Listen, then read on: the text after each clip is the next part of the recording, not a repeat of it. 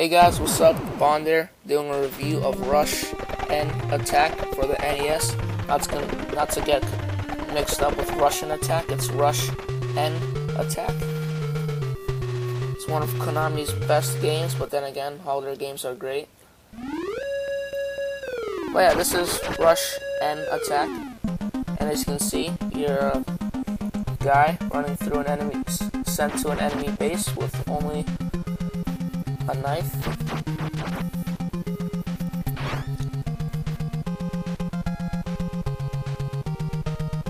I don't know what the general was thinking. I mean, either the general was stupid, or he really hated the guy. Because I don't know, maybe he's up with his wife or daughter, or stole all his money.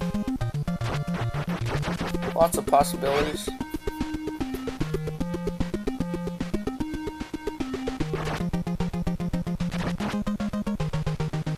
Anyway, you're a guy running through a base with only a knife, and occasionally some guys will drop weapons. You can pick it up, but you only get 3 shots. That's it, 3 shots. You take out everybody on the screen or in that direction that you're shooting. As you can see, it was very useful for the boss.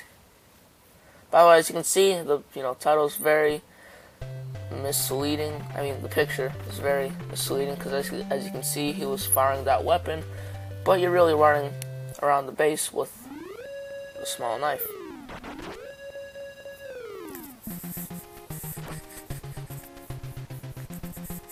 Rush and Attack is a fairly challenging game.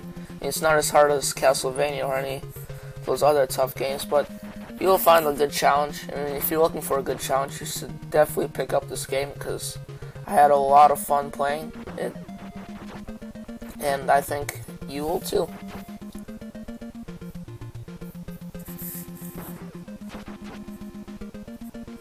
This game is on a variety of consoles. If you don't want to buy an NES but you want a portable version of it, you can still pick it up for Game Boy.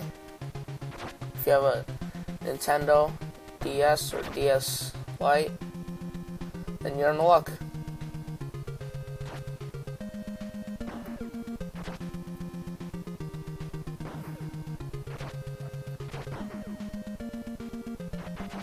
The controls are a bit strange, but you get used to them because it's one of those games where up is to jump.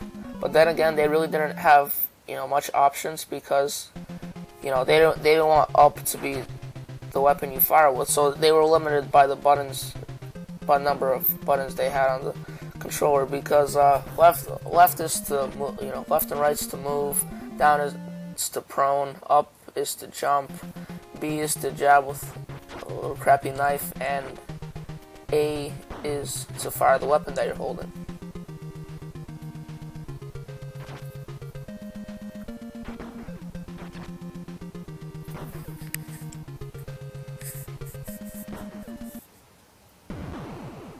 Here's a look at the 2-player mode. I'm the blue guy, my buddy is the red guy.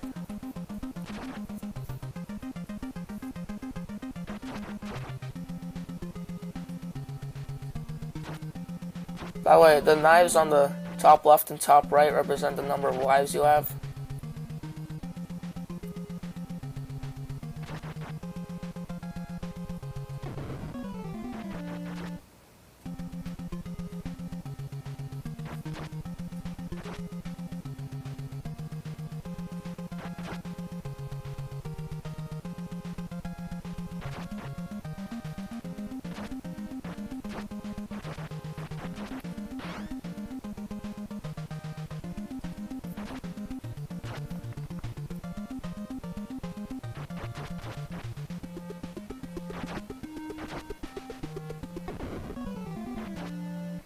As you can see, I'm saving my rocket launcher for the boss. I mean, the boss isn't really hard. I mean, all you need is a turbo controller. Just hold the knife down and boom, they're dead.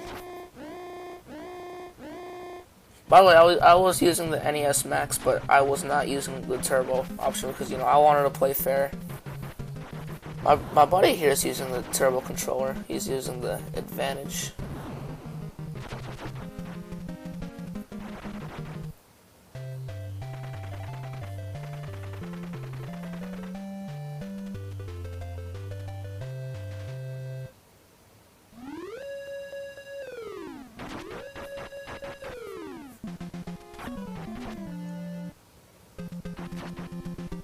Anyway, guys, thanks for watching my review of Rush N Attack. Comment, rate, thumbs up, sign up for the link below, and yeah, peace, you guys. Yeah, subscribe.